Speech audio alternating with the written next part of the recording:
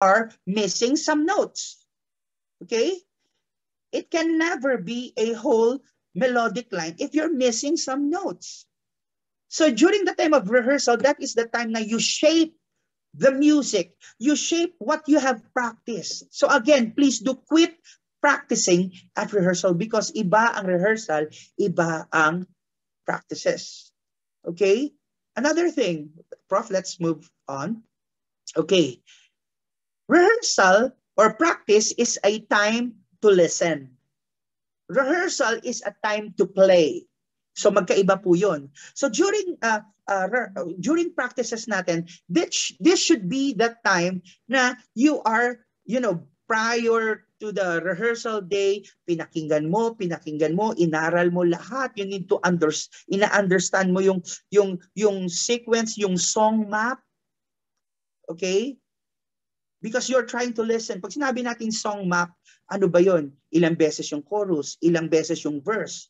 Okay? Meron bang instrumentation or instrumental bago mag-bridge? So yun. It's a time to listen. It's the time to practice. Pero during the time of rehearsal, that is not the time. Okay? That is not the time to rehearse. I mean, that is not the time to practice, sorry.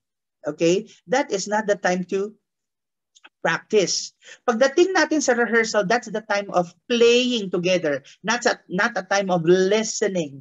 Of course, you listen with one another, pero when I say listen is yung kailangan mo pang aralin uli o balikan uli o sabihin natin na inaaral mo pa lang, ito yung song na to. Kasi dapat prior to rehearsal, everything is mapped out. Again, everything is mapped out. Okay, so moving on, rehearsal versus services. Okay, let me read this to you. Rehearsal is the place where we find out how well we've practiced. Okay, it's one thing to play through a song at home, okay, and it's where there is no distraction and with the ability to start, stop, and slow down anytime. Okay, here's the thing. Sa bahay kasi, pag nagpa-practice tayo, okay, madaling huminto. Kapag nagkamali, pwedeng umulit. Sa bahay kasi, pag nagpa-practice tayo, kapag nagkamali tayo, okay lang. Okay? Pwede tayong ma-distract, okay? Huminto, magpahinga, pero iba sa rehearsal. If you attend rehearsal, tapos hindi mo alam yung tinutugtog mo, anong mangyayari? Parati kayong hihinto, pahihintuin kayo ng music director, pahihintuin kayo ng worship leader, and affected lahat. Pero sa rehearsal kasi hindi ganun eh. We cannot slow down. Bakit? Meron tayong strict time na ang rehearsal is only 1 hour. Okay? So, para magawa mo yung ibang gawain mo, then chores mo or responsibilities mo sa family mo, you need to stick with that time frame. Kaya lang kapag hindi nyo inaral sa personal practice ang mga dapat yung itugtog, ang nangyayari pagdating ng rehearsal, hinto ng hinto. Ay, nagkamali si lead guitar, hinto.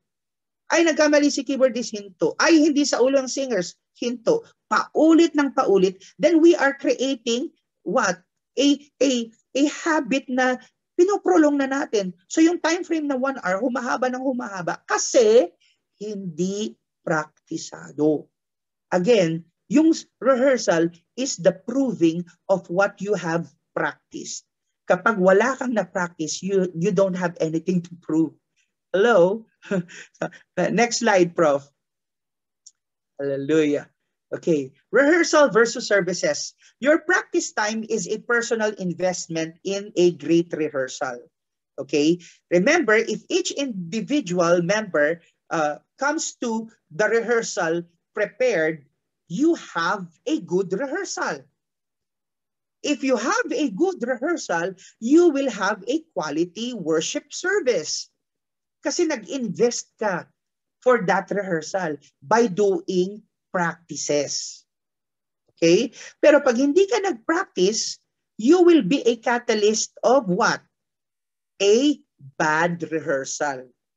And a bad rehearsal can lead to a bad quality of worship service. Remember this, a rehearsal is a picture of what you are going to do during the worship service. So if your picture of rehearsal is a bad rehearsal, you are creating a picture of what a worship service is kinaumagahan kasi hindi kayo prepared. Okay? Lastly, so we don't dapat practice at rehearsal. Tama yon. But can you rehearse during practice? Magkaiba yun, ha? So sabi ko, there should be no practicing during rehearsal because practice is personal, rehearsal is relational. But you can rehearse during practice. So paano natin nire-rehearse ang mga bagay-bagay when it comes to our practice? So kapag alam mo na yung kanta, kapag na alam mo na yung song map and you're instrumentalist or you are singer, okay? Kapag i-rehearse mo siya during practice, instead of sitting down, you stand up, okay? You can face the mirror so that, you can picture your facial expression during worship. Pwede mo siyang ma-rehearse, okay? So, Pastor, are you telling us na we can be fake during Sunday service? No, I'm not telling that. But you can rehearse this thing so that mas mabibless sa yung tao. Kasi meron tayong tinatawag na stage aesthetics. Okay? Dapat marunong tayo humarap sa tao. Kasi kapag ang nakikita natin sa kanila, pag nakikita nila sa inyo ay walang confidence, they will not go with you. They will not journey with you in praise and worship. Okay? So kapag nagra-run ka mag-isa, you can look from your music and imagine a congregation. Again, nagpa-practice ka lang nito so you can rehearse it. Na kapag tinutugtog mo, tingnan mo. Okay? Na you are in front of a congregation. So you need to minister. Okay? Lalo na mga kapatid, ngayon na virtual ang praise and worship. Malalaman mo na walang confidence ang isang tao na nagli-lead ng worship sa virtual kapag hindi niya kayang tumingin sa camera. Okay? Kapag hindi niya kayang tumingin sa harap. Kasi napipicture niya na dapat yung congregation eh. Okay? And then, another thing, how do you rehearse when it comes to practicing? Okay? Magkaroon ka ng click track. Okay? Para meron kang timing. Okay? You can move around, practice mo yung gagawin mo kasi hindi pwedeng robot ka. Nasa isang pwesto ka lang. Especially kapag guitarist ka, you can move. Kapag worship leader ka, you can move. Okay? So that you can engage. Okay? Hindi pwede kasi hindi ka a person, nakakita na ba kayo ng robot na talagang nag-engage? No. Diba? Ang robot kasi, you have to program them in order for them to move. Hindi tayo robot.